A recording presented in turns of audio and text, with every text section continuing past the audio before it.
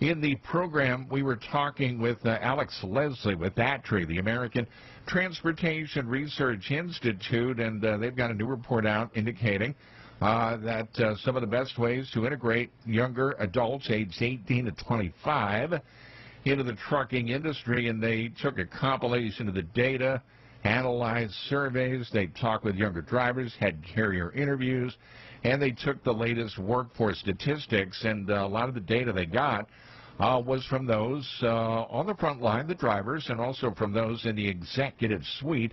They were giving their feedback, and bottom line, they're looking for solutions to bring people in to the industry. And I think that with what is going on with the Great Resignation, that is hitting so many aspects of the trucking industry, that many people are saying, okay, what can be done? But Joel Patterson is joining me now to talk about a very interesting report. We talk about bringing in more of the workers, say, to drive the trucks, and maybe more to work in supply or safety and things like that. But this story indicates is that a lot of those that are in the executive office are seriously thinking about getting out themselves, resigning, leaving, saying bye-bye. They want to get a job that's going to better support their well-being, and it's a very important thing to consider.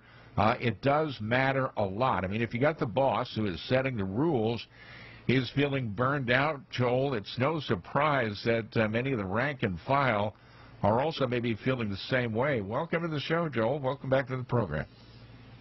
Thanks, Mark. It's good to be here. And yeah, you're right. It's kind of not that much of a surprise, though, right? If everybody that has been struggling with what we've talked about over the last couple of years, and whether it's working from home, or whether it's the tight labor market, or whether it's pay or social justice or anything, there's a million different things you can fall back on. But the leaders of these companies have been tasked with leading, right, and making sure that they are getting and doing the things that they needed to do in order to survive that time. And I think it's kind of caught up to them, and they're kind of facing the same issues that a lot of the rest of us have faced over the last couple of years, and really just realizing that, hey, maybe I not only need to preach these things, but maybe I need to live them as well. Gonna say, now this is something that you follow day in and day out, along with a number of other things on the labor market. Tell folks a little bit about your background and your website. What is that you bring to the table with that? Talk about that. So what we do is we work with an Oracle product called NetSuite, and it's a piece of software, right? It doesn't really matter. But what we do is we put it into companies that allows them to scale and grow. And so everybody's heard of QuickBooks. And a small company may run QuickBooks up until they decide that they've gotten too big for that to support them, and so then they would call someone like us, and we would put that in. Now, what we do though is really kind of change that business, and now also really focus on the labor and the people side of it, because that's where the real work is, right? In making sure that people are engaged, productive. And then kind of back what we were talking about before, every company that we work with has these same problems that we've been talking about around making sure that their people were engaged, that they were healthy, but more than anything, trying to make sure they're doing everything that they can do to keep them retained. It's very difficult to recruit and hire people these days. Great Resignation, call it whatever you want. People have been moving around a lot, and regardless of whether or not we're heading into a recession, the labor market has not eased up. And so that just creates a lot of stress for people, for these companies. And I think what we're talking about with the CEOs and the leaders of these companies is they've been kind of grinding through this for the last couple of years as well, and they're no different than the rest of us. But unfortunately, when they're in that position, nobody's going to feel sorry for them. When somebody that is in the executive suite, say that leaves a trucking company, the door is open, vacant, all the stuff is cleared out, does that create a certain sense of anxiety among the rank and file, those that are still there, as to uncertainty as to who may be coming in, what changes that they make? I mean, if you got a boss that's frazzled and depressed, they got to do what's important to them. They got to maybe get their mental health in line. But does that create some anxiety for those that are kind of left behind if that C-suite executive office is vacant at the moment? Yeah, 100%. I saw George W. give a speech a few years ago, and regardless of what, it's not a political comment here, but one thing he said about the most important characteristic he believed he needed to have as president of the country is optimism, because people don't follow pessimism. And if you're walking by an office and you see an empty leader's office and nothing going on, you're absolutely going to be concerned. I mean, and if you're not, you're probably not aware of the situation. So that's exactly what we're talking about, is recognizing that they're people too. And don't be afraid if you see something like this happening where your leader, your CEO seems to be kind of checked out, ask them about it. Those are the kind of conversations that really allow people to develop relationships and trust and vulnerability, and that's the best way to get them back on track. And just don't forget that they may need just a friendly call every now and then, just like you. Absolutely. Just kind of let them know everything is going to be, it's going to be okay. But like you mentioned, though, that they've been carrying a lot of extra weight on their shoulders. This survey that I'm reading that was released by Deloitte and the market research firm Workplace finds that 76% of the higher-ups said the pandemic has negatively affected their overall health, and 81% said improving their own equilibrium more important now than advancing their own career path. I mean, when you look at these numbers of like 76% saying the pandemic has negatively affected their health, I would imagine that there could be a lot of bad decision making by those in the managerial suite, right? Because could that indeed cloud their judgment when they're facing all of these obstacles on their shoulders? How do you see it? Yeah, how could it not, right? And I think for the really successful leaders that got through the pandemic in a productive manner, most of them were able to step into more of a wartime CEO is what it's usually called, and in a situation where you've got to make decisions on the fly and you've got to not necessarily get everyone's input. If those people were actually kind of pulling back during that time and not willing to engage into that new environment, that's stress. That's not good for the company, but it's also not good for them. And so I think that as we've kind of weathered the storm, so to speak, and now as we're potentially heading into another one, it's not surprising that they would feel that way. Well, let's do this, Joel. I got to break for a few minutes. Commercial time. Joel Patterson is on. And join us, ladies and gentlemen. The phone number is 888-876-2336. And let's talk about what's going on in your company. Are some of the executives leaving the organization? Are they at a point where maybe the boss said you're so used to seeing maybe in a corner office when you go into the trucking company is gone and somebody else is in there or the office is vacant? Does that create a sense of anxiety when somebody, maybe a trusted leader, leaves the organization? They get burned out as well. So let's talk about what's going on there. Are you seeing that in your company? No names, obviously. But if you're seeing that, would like to maybe get you on board to talk about what are some of the trends that you are noticing when it comes to all of that. Joel Patterson is on board with us, and call us. The phone number. It's 888-876-2336. We often hear about drivers that are leaving the industry, or maybe they're going to work for another company out there. I mean, it's a great resignation, no doubt, that's still here, and folks are looking for a better path, better way to go.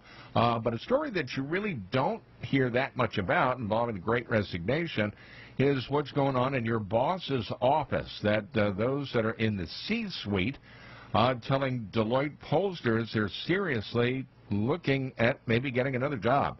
In other words, walking out, trying to find something that's going to be supporting their well-being and overall. And why it matters that if a boss who sets the rules are feeling burned out, they're done. It's no surprise that a lot of the people that are working for them are going to feel the same way, that they're going to just say, okay, done, enough, I'm out, got to go find something else out there. And Joel, again, thank you very much for joining me in the show to talk about this. Do you think this will raise more awareness? In other words, do you think that the suits or the C-suite executives may do more to try to improve employee wellness, health benefits, maybe getting better if they recognize this situation going on?